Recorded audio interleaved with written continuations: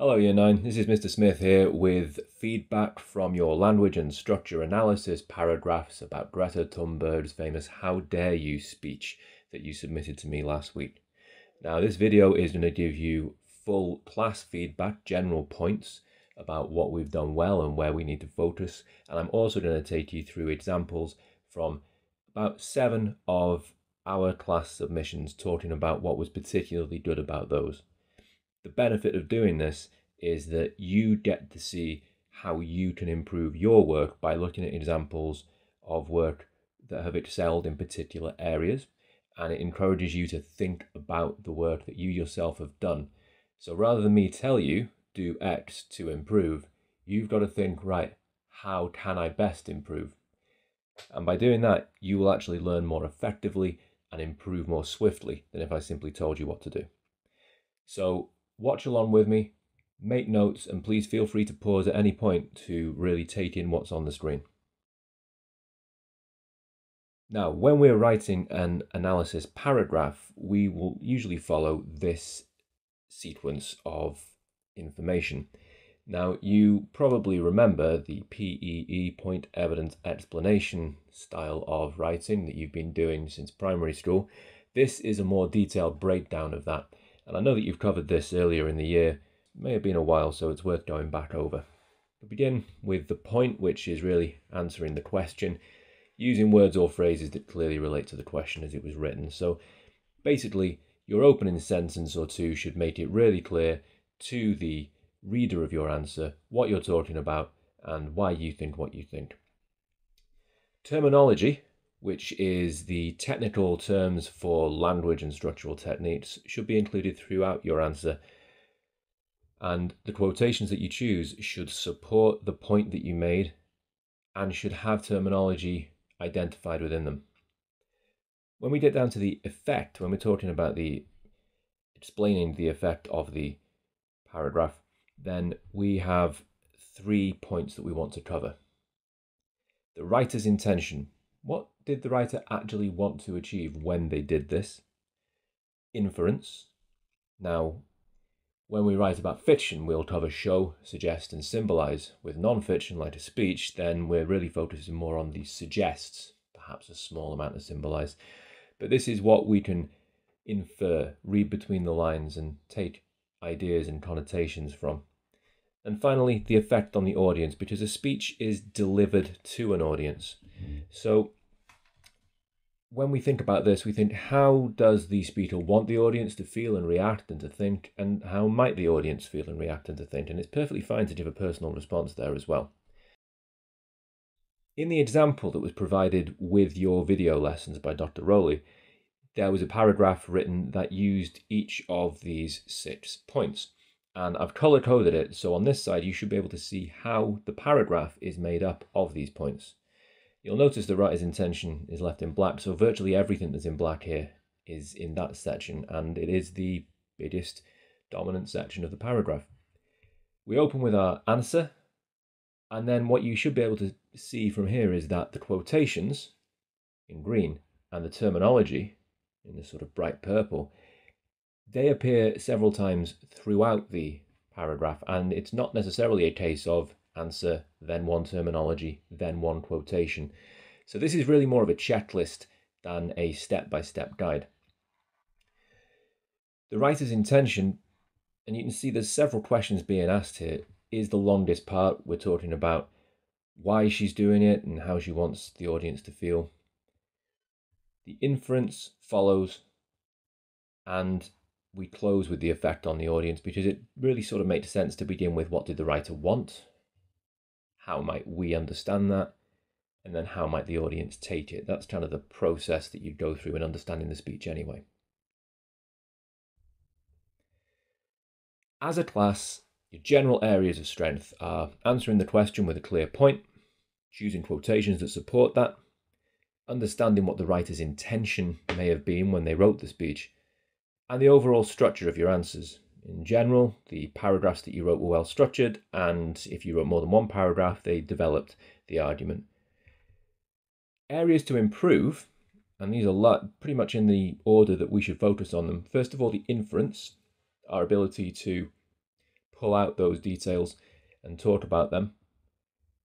Terminology, so to be able to spot particular technical terms and use them seamlessly in our answers.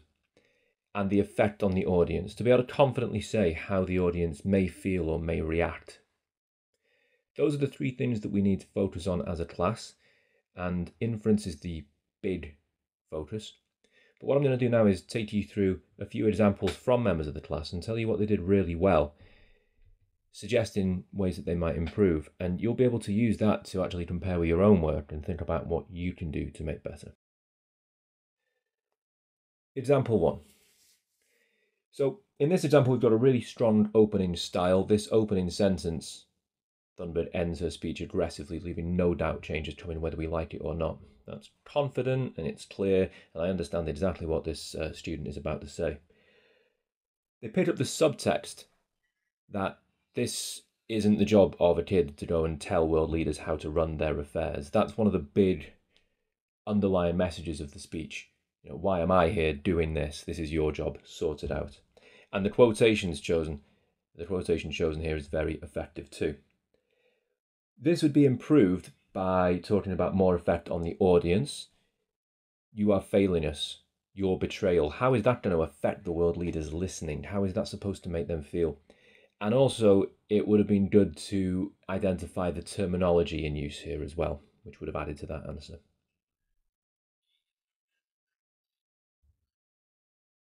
Our next example, handwritten this time, starts with a really clear point. In the middle section of the speech, Thunberg uses facts and statistics to challenge the world leaders. Now that's a great opening because it identifies where it's happening. It uses terminology to show exactly what is being done. And it talks about the effect that challenge the world leaders. That's a strong opener. This person goes on to choose a good quotation to support what they've said. And it's also, they're recognizing the tone and the intention of this, that there's very little being done to support climate change, and the tone is about dissatisfaction. This is not good enough. I'd improve this answer by talking more about the effect on the audience and the writer's intention, and really I wouldn't change any of the points, I would just try to explain them in more detail. Example 3 opens with another excellent point and also embeds quotations very effectively. So we can see that the 3 quotes, people are dying, this is all wrong, people are suffering, are built together to support a larger point. This also shows a really good understanding of the craft of speech writing. This suggests that these are her most important points, so she really wants people to remember them. The writer of this answer understands that we front load our most important points, that we might try to shock our audience, and that we might use repetition to try to really hammer home a point. Personal pronouns make the speech more personal, more engaging. So what really impressed me with this answer was the understanding of how a speech is a purposeful attempt to engage with an audience and instruct them on how to think and how to react. The big improvement I would ask for with this paragraph is the structure. You really could split this into 2 smaller paragraphs. You could probably cut it down from about emotive language. That could work as a separate paragraph, and that would actually allow these points to breathe a little bit more, and this person would be able to develop their ideas in more detail as well as demonstrating their overall knowledge. Example 4 is an example of the final paragraph of the analysis, and it makes a really good point and links to the rest of the answer too, because we can see shows her contempt toward the world leaders like she did at the start. So the 3rd paragraph that I'm showing you here, it linked back to the 1st paragraph, and that's a great way of demonstrating that you've got overall knowledge, and it's a quick way of saying, yeah, I've considered this whole thing. There are some good quotations that develop the point you are failing us, and the use of the word choice is picked out, and that's very good because this person is clearly understanding Greta Thunberg's intention to make these people feel guilty, to criticize, and it's got a very clear understanding of the tone that Greta Thunberg was aiming for here. It would be good to see a little bit more inference here, more connections being made, and we could talk a little bit more about the intent. It's never directly said, Greta Thunberg wants these people to feel guilty. And if that were said, that would enhance the answer a little there. So this example starts off with a really strong point that's made very clearly straight away, and it embeds quotations very clearly and very effectively from the beginning. So there's no interruption in the argument being made to introduce quotations. In fact, Greta Thunberg's words are used to support the points that are being made. There's a strong focus on tone throughout, and keywords used like disgust, identified as emotive language, should be back in school on the other side of the ocean. To make the people in front of her feel bad, real understanding of the intention of Greta Thunberg's speech here as well. I would like to have seen a development of structure here. At the bottom, this final sentence should really be the opening of a further paragraph that would build on this one. And that might have been a time issue for this person writing, but certainly something to keep in mind in the future. A little bit more about effect on the audience would have been really useful too, because we can clearly see this person understands what Greta Thunberg was trying to achieve, but I would like to see that linked to what the actual impact would be. Now this example is doing a lot of things right, beginning with a strong, clear point. There's good embedding of quotations and good understanding overall of the tone used within this speech. But what really makes this stand out is an understanding of the way that a speech works on an emotional or a psychological level. And in doing so, this person's been able to talk about both the effect and the intention in this speech in a very sophisticated way. Thunberg never openly says the words Generation Z, because that would create a level of detachment. So instead she says us, to show the United Nations that this generation is stronger and unified together. Now that is an absolutely excellent piece of analysis. It shows Greta Thunberg's intention to show a united front and to bring people along with her.